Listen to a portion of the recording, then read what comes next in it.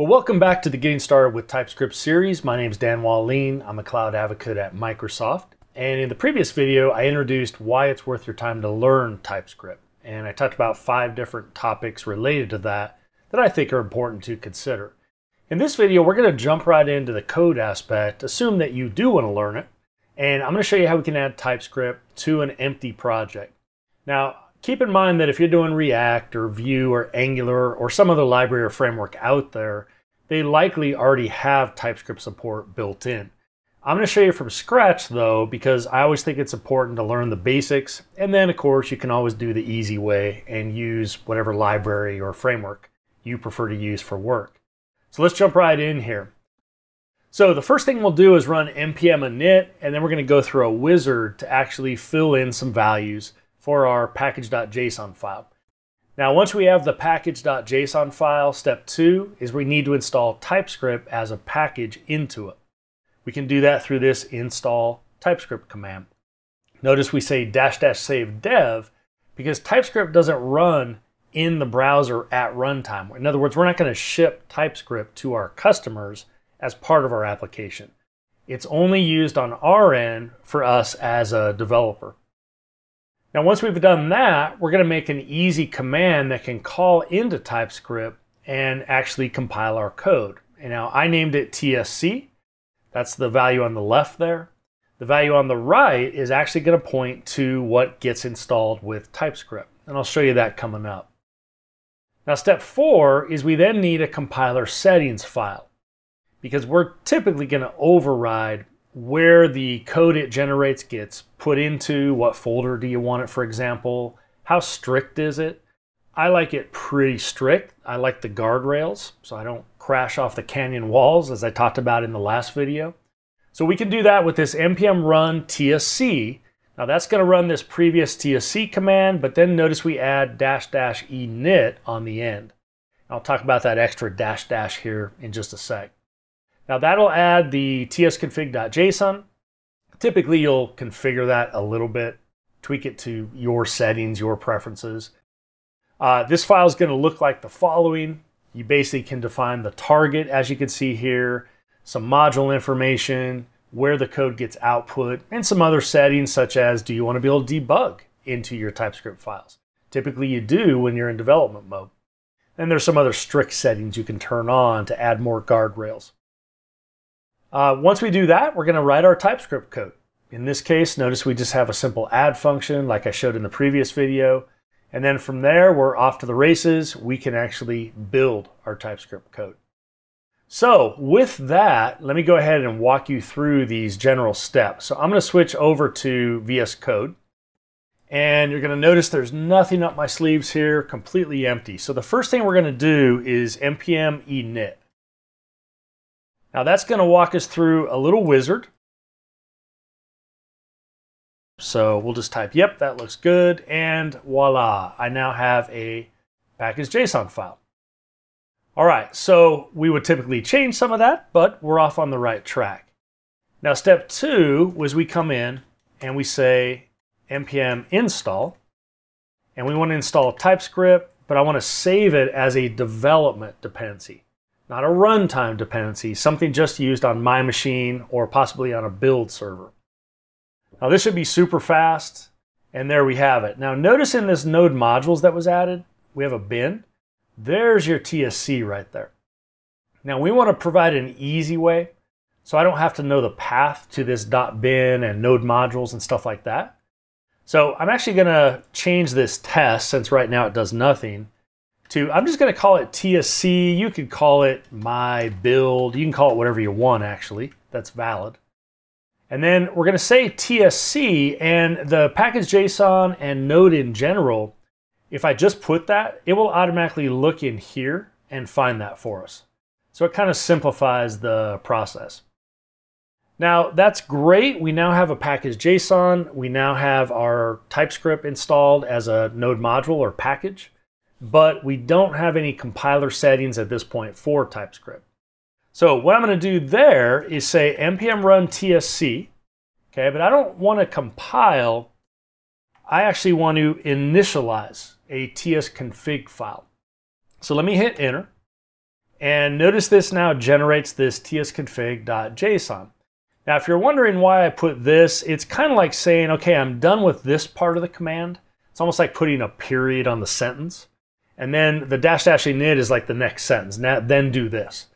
If you don't do that, it won't work right in some cases. So that's why we put that extra dash there. Kind of ends the first part and then moves on to the second. All right, now we have our tsconfig, but does it have everything we want? Well, it actually has a ton of stuff, you'll see. Don't let that intimidate you. Normally, you'll just have a pretty small tsconfig. Depends, of course, but I'm going to change this up. We don't want to target ES5 because that's pretty old these days. So we're going to do ES 2017 for module, even though I'm not doing modules yet in this particular demo, but I'm going to change it to ES 2020. We're going to come down and say source maps true. That's going to allow for debugging. I do want to output my code into a specific folder.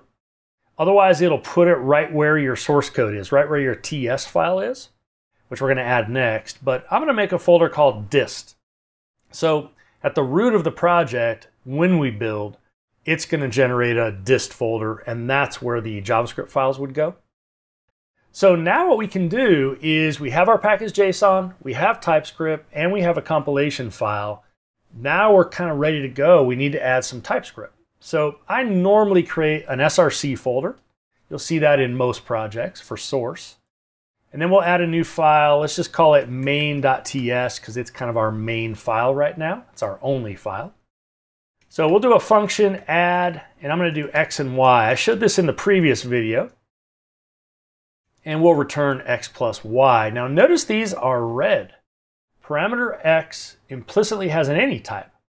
Well, that's because the strictness, I don't think that's a word, but I just made it, is turned up really high for this project. Again, it's adding these guardrails so that we do things we should be doing when we use TypeScript. What are x and y? Right now, they're anything. Okay, that's normal JavaScript. They could be a variable that's of type Boolean. They could be, I said variable parameters, kind of more what I mean, of a string or array. Well, we want to now be very specific. These are numbers. We're adding after all. And so we're going to go ahead and add in that. Now that is our entire file. Extremely basic, I realize, but it gets us started. So the next step is now we want to compile using this TSC. So to do that, notice I don't have a dist folder yet, but I can now run npm run TSC, and that's all, just TSC. And there we go. We now have a dist folder. There's our main.js. Notice it stripped out all the TypeScript stuff. It stripped out the guardrails because now we're ready to run it in the browser. And it added a debug file. I'll show you a little bit about that coming up here shortly. Now those are the main steps to get started with TypeScript, and we could go even further. We could add WebPack or Parcel or a bundler to take these scripts like main and compress and bundle them so that we could ship them to production. But we're going to stop right here for this particular video. Now I already have a project that has all of this in it. Let me switch over to that. I've added just a little bit more just to show you. So if I go into package.json, you're going to see the TSC. I also added a little web server that'll run on local host on our machines, just called HTTP server. And when we run this HTTP server command, what it's going to do is go ahead and launch a web server and then launch the browser. And I'll show you that in a second. So let me go ahead and build. We know how to do that. Run TSC. So let's get our dist folder out. There we go. And then I added an index.html here that simply points to that. It then calls the add function, this loads, and then updates the DOM, the document object model, this little guy right here, with the result. So we should get 9, obviously, if my math is correct. So let's go ahead and try this out. So I'm going to say npm run http server. Now that should launch my browser. And there we go. Let's refresh, make sure it's working. Okay, we get 9. Now I want to show you something really cool to wrap up here. If you're new to this, one of the arguments I used to hear from people that really hadn't done TypeScript, and I don't know if they were just scared of jumping into this world or what it was, but I'd hear these arguments, oh, don't use TypeScript, you can't debug it. Well, as long as you turn on that source map that I showed you, and let's go back to that really quick. That's right in here. And I turned on source map true. That's what caused this file to be generated. Now you might notice at the bottom of the main, it adds a link to that map file, we call it. It's a debug file. Now let me show you what that debug file does. Let's go back to the browser. I'm going to hit Command P or Control P if you're on Windows. And I'm going to type main. And then notice main.ts, main.js. Main.js is what's running in the browser right now. Main.ts is my source code. So you'll notice the paths here in the dist and the src. Now what's nice about this is I can actually come in. This is now my TypeScript. This is not the code that's running in the browser, but it will link the code that's running in the browser back to the TypeScript. And I can set up a breakpoint here, hit refresh, and notice it just hit it, and we get the X and Y values. I can mouse over those, get 4 and 5. And then to continue, in this case, we could just hit the little play button here or here. And it writes out 9 again, like you saw earlier. All right, so to wrap up here, that's how you can get started with TypeScript. That's how you can build it, get everything configured. Now, if you want an example of the project I just showed, you could go to this github.com/danwallin, getting started with TypeScript. Hopefully that long name makes it clear what it is. I'll be putting a lot more of the demos coming up in the other videos into this particular repo. So feel free to either clone or download the zip, and then you can run the exact project. Just follow the steps in the README that you'll see. So thanks again for tuning in. Stay tuned for the next video. Please like and subscribe so you can know about it, and we'll see you next time.